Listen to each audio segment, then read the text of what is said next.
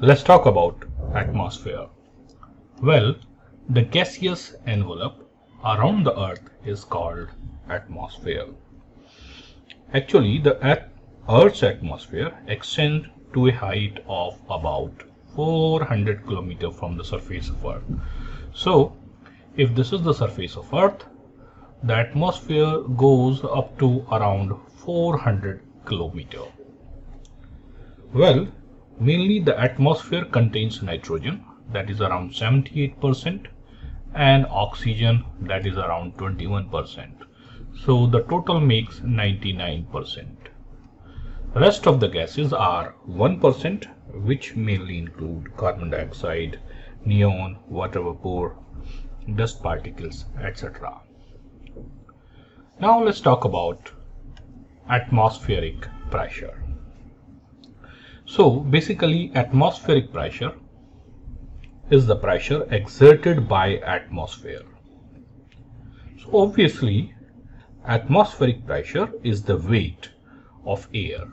So this is the air and this is the weight of air over 1 meter square surface of the Earth. Because we know the definition, P is equal to F over A. So basically what we know that the density is not constant, density keep decreasing as we go high. So we have equation P is equal to H rho G, and this equation is applicable when the rho is constant but the density, that is rho, is changing with the height, or this formula is not applicable. So what do we have? We have equipment called barometer, which is used to measure the atmospheric pressure. Now the atmospheric pressure is given as 1.013 into 10 raised to the power 5 Newton per meter square, or it is also called as Pascal. Now let's talk about mercury barometer. Well, a mercury barometer is an instrument which is used to measure atmospheric pressure. So it contains a very long tube about 1 meter. Let me just mark here. This is the tube, and this tube is about 1 meter, and it is filled with mercury and then inverted into a trough of mercury. This is the mercury. Alright. It is seen that the mercury level in the tube falls till the height h becomes nearly 76 centimeter. So the mercury level is going to fall. Suppose it is filled fully, then it is going to fall and it comes to a height of 76 centimeter. So we can say that the atmospheric pressure is 76 centimeter of mercury. We take height h as 76 centimeter or 0.76, and at normal temperature we take the density of mercury as 13.6, that is 13.6 into 10 raised to the power 5 kg per cubic meter. Let's find the standard atmospheric pressure at the surface of Earth. At the surface of Earth. So at the surface of Earth we will be using the formula pressure is equal to H rho G, and H we have taken as 0.76 into rho. Let's take 13.6 into 10 raised to the power 5, and G let's take 9.8. So let's compute, and what we find is this is 1.01 into 10 raised to the power 5 Newton per meter square, or we can say that is Pascal. That is the atmospheric pressure. To understand these 2 points, that the atmospheric pressure is directly proportional to the height h. P is equal to H rho G. Rho is constant, G is also constant for that particular area, so P is directly proportional to the height h. Now let's discuss about height of atmosphere. Well, we know it very well. The density of air decreases with the height. So suppose this is the surface of Earth, the density is going to decrease. So assuming that this is constant, which is just the assumption, the density of air is 1.293 into kg per cubic meter. Now we have this P is equal to h rho g. So h rho g is equal to the atmospheric pressure, which is 1.01 into 10 raised to the power 5. So the value of h will be 1.01 into 10 raised to the power 5 divided by rho, which is 1.293 into g, which is 9.8. Now if we solve, we get roughly around 8,000 meter, that is 8 kilometer. So mainly the atmosphere is around 8 kilometer, and that is troposphere, and after that actually it extends up to 400 kilometer, but here the atmosphere is very much diluted. Most of the concentration of the atmosphere is here up to 8 kilometer. We should also note that the unit of atmosphere, we can call it as torrically. 1 torrically is equal to 1 mm of Hg, and 1 bar is equal to 10 raised to the power 5 Pascal. So let's talk about manometer. Well, a manometer is a device that is used to measure the pressure of a gas. So there are various variations in the design. So basically it is a U-shaped tube partly filled with liquid, which is actually mercury. Often it is mercury, and one limb of the manometer is open to the atmosphere and the other is connected to a chamber. This is the gas chamber.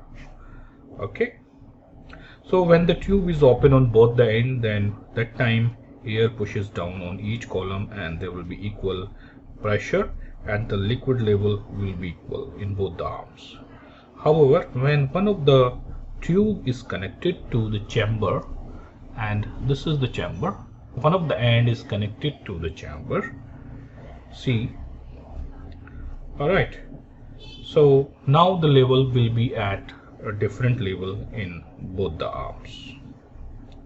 So the pressure at point D, because the point D is open to atmosphere, the pressure at point D is going to be the atmospheric pressure PA. Now since there is a height of mercury H, so the pressure at point B is going to be PB is going to be H rho at G, where rho is the density of mercury.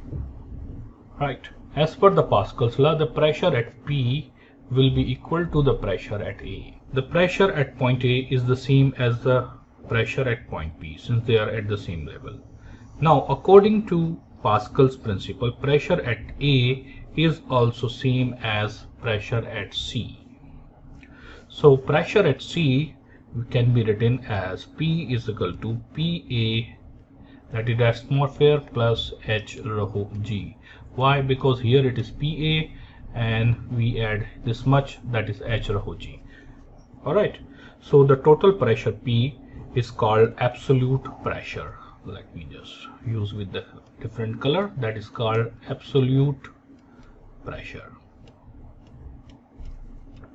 And the difference, that is P minus PA, is called gauge pressure, that is gauge pressure.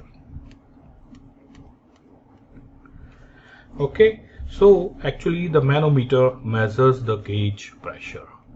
That is what it measures. Alright, now let's have this question so that we have better clarity. So here in this question, calculate the absolute pressure, gauge pressure of the gas in the bulb as shown. And here we are having this gas chamber, we are having this height, and here the height is given, which is 0.12 meter. Okay, this is the height, and this is open to atmosphere, and here the gas is filled in this chamber. So let's talk about pressure at A. pressure at A is going to be the atmospheric pressure, and that is given as 1.01 into 10 raised to the power 5 Pascal. Right? Now let's talk about pressure B. Pressure at B is going to be pressure at A plus H, rho, and G. So PA is 1.01 into 10 raised to the power 5 plus H. The height is given, which is 0.12. Rho is the mercury, and the value of mercury, the density of mercury actually is 13.6 into 10 raised to the power 3 kg per cubic meter, and the value of G we take 9.8 meter per second square. So this is 1.01 into 10 raised to the power 5, and we try to keep it in 10 raised to the power 5. So 0.12 into 13.6 into 9.8, that is 10 raised to the power 3. So let's multiply. I think I have to use the calculator because in exam calculator is allowed. That makes sense. Let's have the help of calculator. 0.12 into 13.6 into 9.8. So what do we get? We get 15.99. Now 15.99, we put the decimal, or that is, we can say 16. Roughly we can say this is 16. Okay, now the 16 we can write like this: 0.16 into 10 raised to the power 3 and 2. So now we have 1.01 into 10 raised to the power 5 plus 0.16 into 10 raised to the power 5. That makes our life easy, and the end result will be 1.17 into 10 raised to the power 5 Pascal. So that is the pressure at B. Okay, since C is at the same level as B, so pressure at B, this is also pressure at C. Alright, so what is going to be the gauge pressure? So gauge pressure or gauge pressure, whatever you would like to call it, Pg will be P minus PA. Alright, and that is actually nothing but H, rho, and G. So H is actually, that is 0.16. This is the value, 0.16 into 10 raised to the power 5 Pascal. That is the gauge pressure. And if we talk about absolute pressure, so that is 1.17 into 10 raised to the power 5.